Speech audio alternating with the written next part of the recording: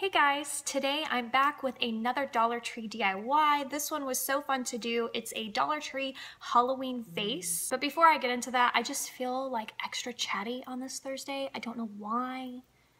So I may talk about really random stuff not even pertaining to this vase.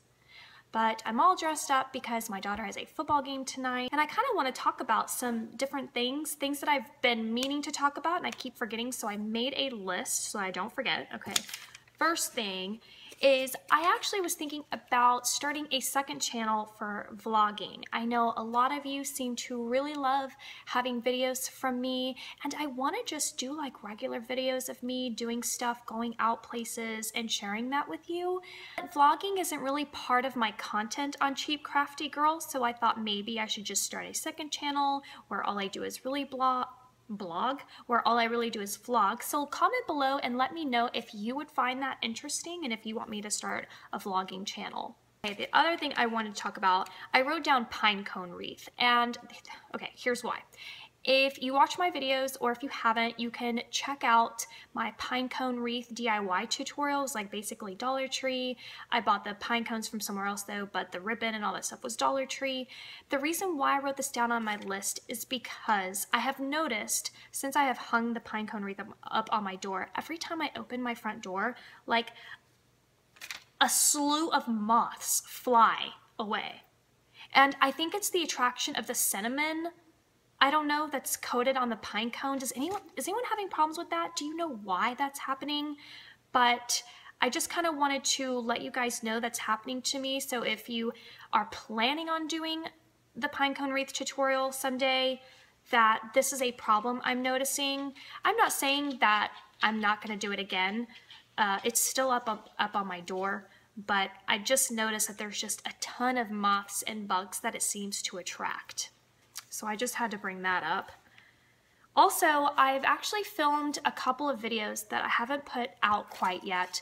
One is a video of me and my daughter where we hauled makeup and books, and I just haven't put that out yet just because I'm still on the fence about, I know my daughter's made some cameos into certain videos of mine, but she hasn't been the sole focus on my videos. And I know that there are a lot of kids out in the YouTube world and a lot of them have channels, and it really shouldn't be that big of a deal, but let me know if you guys would be interested in seeing something like that. The only thing is, I'm not going to tolerate anyone saying anything about her, so if I do decide to put that video up, I may disable comments. And all of my subscribers are insanely kind, and this is not at all geared towards you. It's geared towards the people that don't subscribe and see that my video for the first time. So somebody can just randomly go into YouTube and search for a video, and there's my video, and they watch it.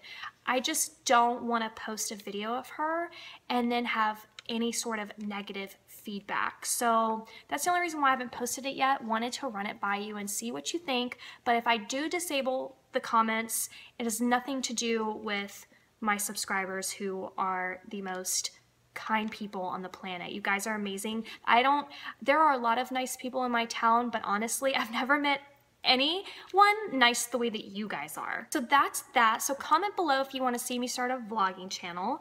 I have created an Instagram account, Cheap Crafty Girl Instagram. I have not created a Facebook page yet, and I know somebody asked for my Pinterest account to follow me, but that's under my personal name, and I'm not really giving that info out as well. And the reason why is because, like I said, I actually have like a job like you all do, and I don't want to mix my personal life with, I don't have any plans to become a public figure. So again, I just feel like I'm an average person, an average mother, an average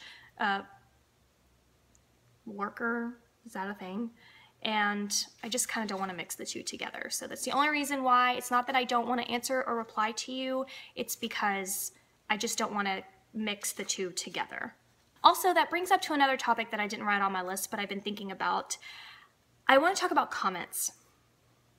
Everyone is so, it blows my mind. I can't even describe my reaction and what goes through my mind and the feelings that are triggered from reading your responses, because you're all so nice.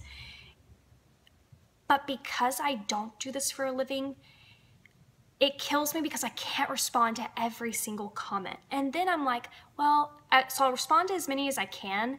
And sometimes they're in spurts here and there.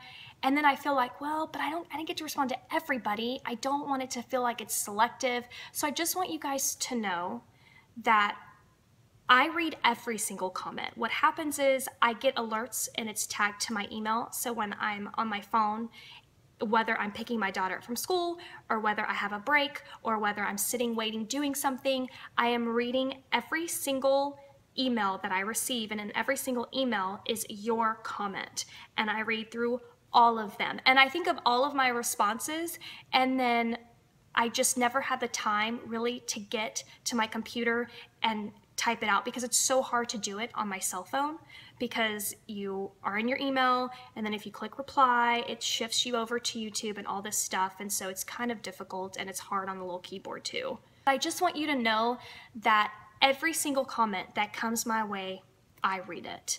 And that's important for me to tell you because I value, how do I say this without it coming out wrong? I value human beings, and I'm not saying other people don't, but the fact that you took your time to, one, watch my video, and two, to leave me a comment means everything to me, and I don't want to be rude or disrespectful by not commenting you back. So I'm just letting you know, if I don't comment, it's just because, you know, I also work and I have my kid and then I'm tired. And so, but I read every single one, and it's just so important for me to keep letting you guys know that I do, because I do. Okay, so that was a really long intro. Without further ado, I'm going to show you the tutorial I'm sharing with you today. It is my Dollar Tree Halloween vase. It is really nothing fancy. I just bought a bunch of floral. I bought a couple little embellishments. I bought a vase from the Dollar Tree, and then I just kind of put it together. There are a lot of fun different things that you can actually do with a vase, and I've done a lot of those on my channel, so just go look through my videos and you'll see floral arrangements. I did a fall floral bouquet. I'll link that video down below, so go check that out. But this one is really simple, but it's so amazing. Now, for starters, I'm doing a witch theme. If y'all subscribe, you're probably sick of hearing me say that, but I'm doing a witch theme, and my witch, in my mind, she's purple and black. I love those colors for Halloween. I've actually used those colors a lot before in my older videos. If you go check those out, I have a Halloween tool wreath tutorial. It is so old and my editing was non-existent. I think I said and like 500 times, so I'm really sorry. But the wreath itself was amazing. I'm not gonna lie, I just was amazing in it. And I also did matching tulle pumpkins.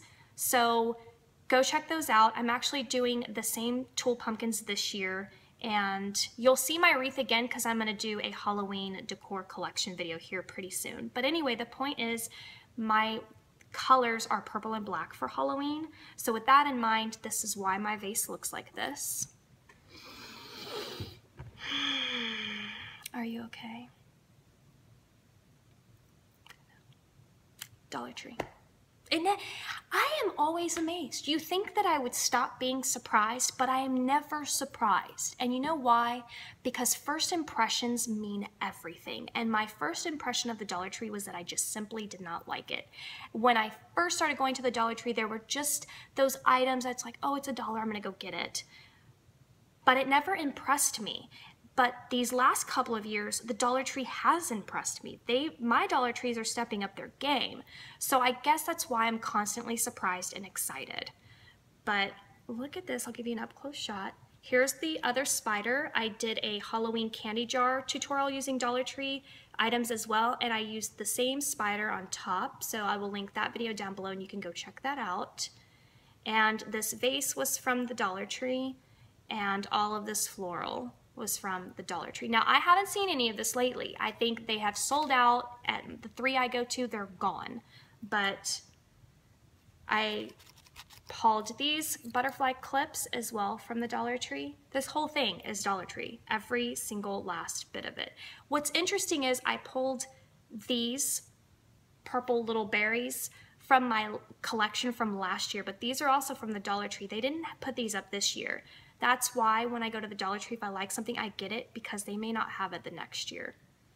And also this floral comes with like little twigs and spiders, which was really cute.